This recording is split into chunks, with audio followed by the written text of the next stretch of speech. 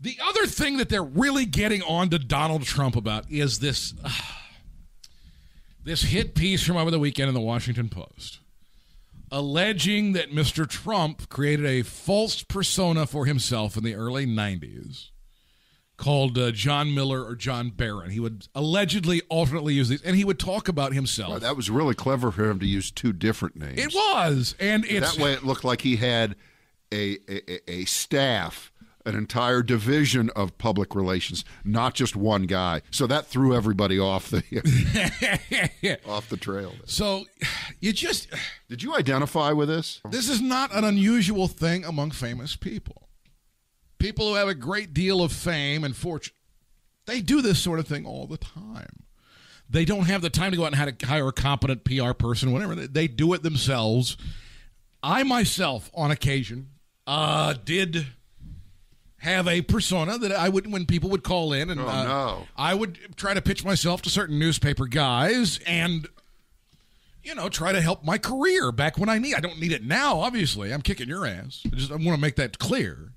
But I back then I would do that.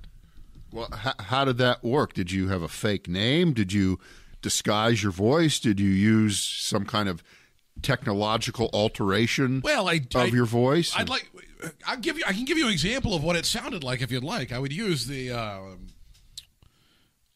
nom de plume, Rush Revere. When someone called in, they would call me Rush Revere. So later on, you use that as the fake character to teach the youngsters the correct view of history. That's exactly right. Those best-selling books that you've written. But I would just talk. I mean, it was Little Rush Revere, wasn't it? Little Rush Revere, of course. Excuse me, host slipped there. A little bit, yeah. Sometimes you forget that you're not the real guy. It's crazy how that happens.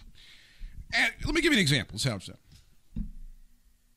Hiya, Bob from the Sacramento Bee. Yes. Delightful to hear. Hopefully I can answer some questions to you about Mr. Lil Rush. All right, I do have some questions for Please, you. Yes. What is he like in real life? Is he as pompous and bombastic and obnoxious and self-assured as he appears when he's doing his radio show? First thing you should know about him is he has a huge penis. And that's just something I throw out there contextually. He's not... You're throwing it out on behalf of him. Absolutely. It's a massive penis. Sometimes it blocks out the sun.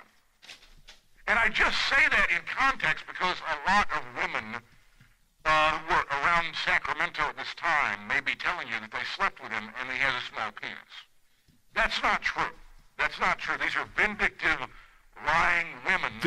Very similar to that David Letterman woman, Margaret, who used to stalk him. Does Little Rush hang out with sports celebrities to make himself feel good, like let's see, Joe Montana? Yeah. So I'm trying to put it back into the time frame where Little Rush would have been using this.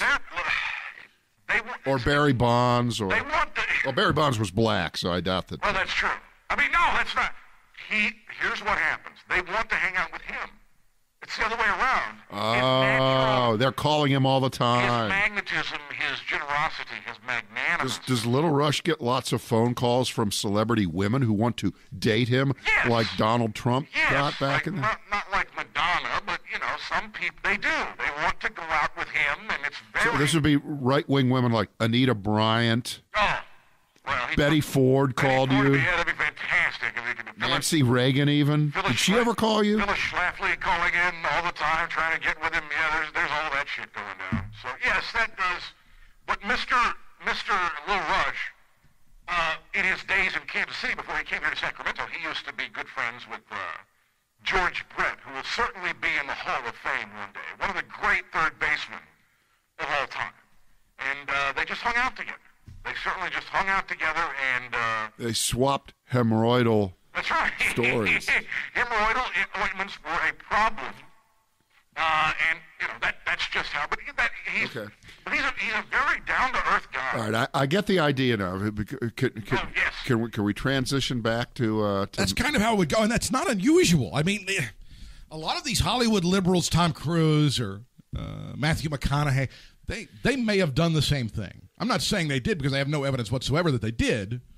Has that ever stopped you from asserting? Not for it's how I make $20 million effing dollars a year. What are you talking about? Making up stuff.